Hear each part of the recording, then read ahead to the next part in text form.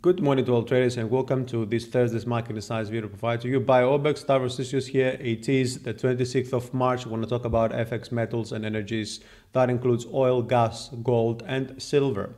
We've had some good news on the, let's take the fundamentals first. The US Senate approved the 2 trillion stimulus deal, okay, to fight the coronavirus, which is good news for the people mainly, and also for businesses. However, a lot of businesses in the US are still under threat, specifically the ones, the US shale producers, because of course the price of oil remain low and Saudi Arabia doesn't really seem keen in stopping this price war anytime soon. Now gold on the other side has been moving to the upside over the past few days.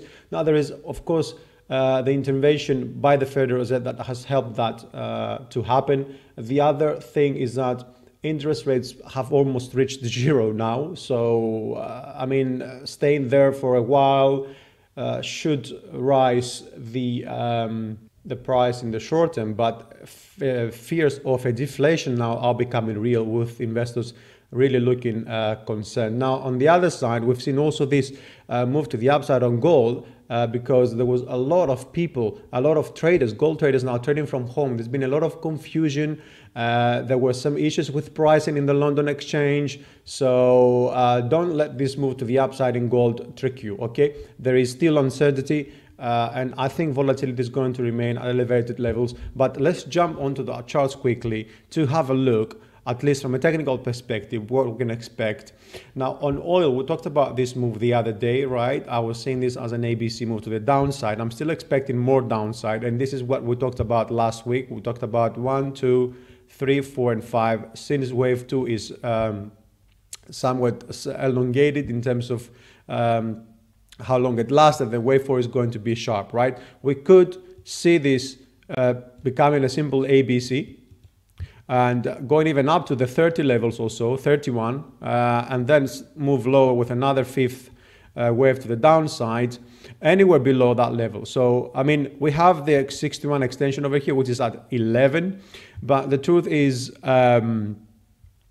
with wave 5, I mean, we don't really respect any rules apart the fact that it has to close below wave 3. So anything below 20 could be the trigger for more upside. That of course has to be coupled with some good news on the oil price war or on the coronavirus at the same time, right? Now, don't forget that the longer term 61.8 Fibonacci extension comes to 2374. So if we have actually seen this all move to the downside ended at this level, don't be surprised either. So I would be looking on the upside, the 31, okay? Anything above 31 is bullish. Natural gas, we talked about this, it was a very good opportunity actually. We talked about it 2 weeks ago, I think. We're looking at this 1, 2, 3, 4, and we're looking at another move to the downside, right? In the minor degree, we talked about 1, 2, 3, 4. Actually, we're somewhere around here or somewhere around here when we talked about. We were expecting wave 4,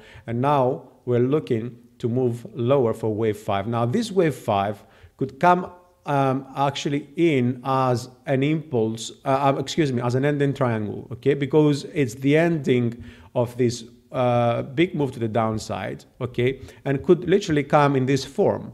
Now, the other scenario, of course, would be that we've had wave 5 ending down here, okay?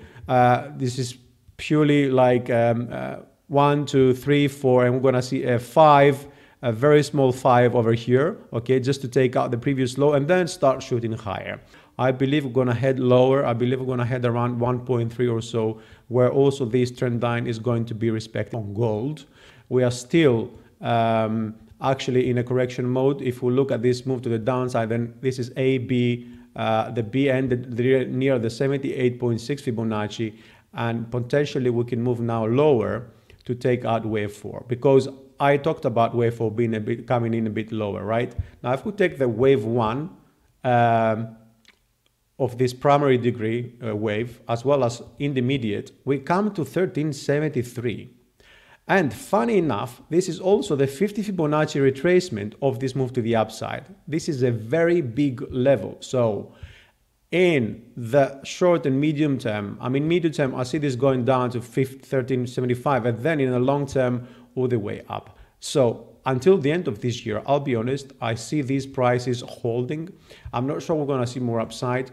That would really depend on what happens with the rest of the economies and the coronavirus. But the risk of deflation is real now, which seems to suggest that prices might remain under pressure in the medium term. On silver as well, I was just looking at this pattern the other day, right? And since we broke actually below that level, we were talking about this being 1 and 2, right? Because this looks corrective and this can easily be an impulse.